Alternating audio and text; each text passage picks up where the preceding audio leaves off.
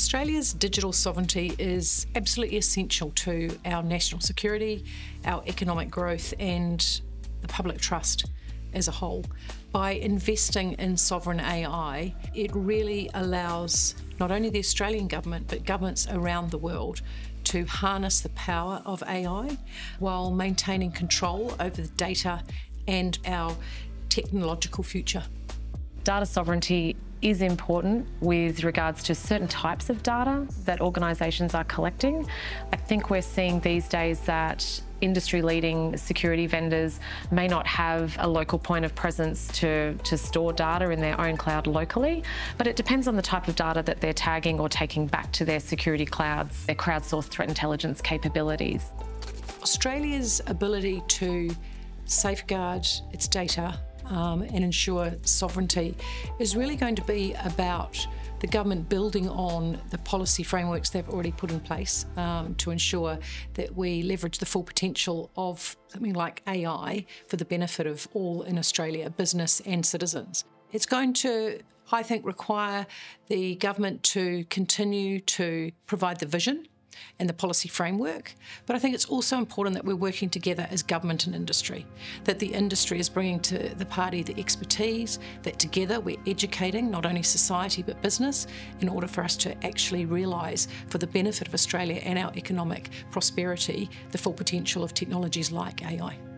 Local governance of data infrastructure is critically important, particularly of government data sets and critical systems. However, we also need to recognise that there is a need to share data, a bit like free trade.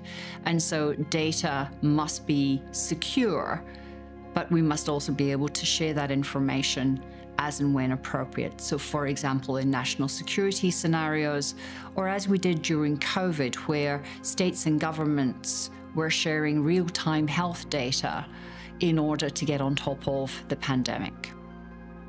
The government departments are struggling to figure out which data they need to keep and where sovereignty matters. They're very traditional in their approach as well, so I don't think they're as quick to move to cloud infrastructure or cloud capabilities as private organisations, because there is obviously inherent risk and trepidation, I suppose, that they approach it with.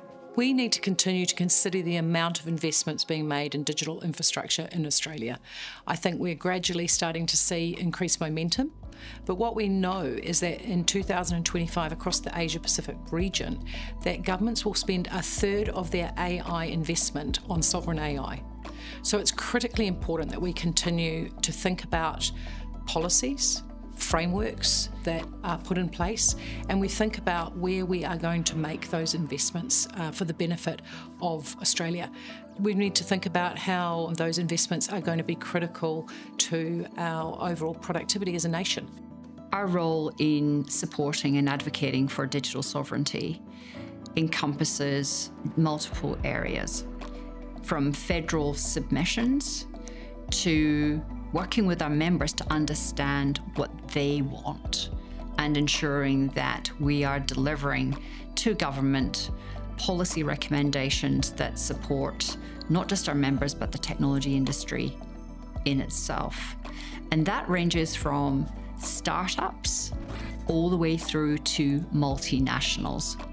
We also play a part in convening together government bodies, academia, and industry, bringing them together to not just talk about policy, but actually start to put into place actions around skills, infrastructure, and what we might need to be digitally ready as a workforce and as a nation.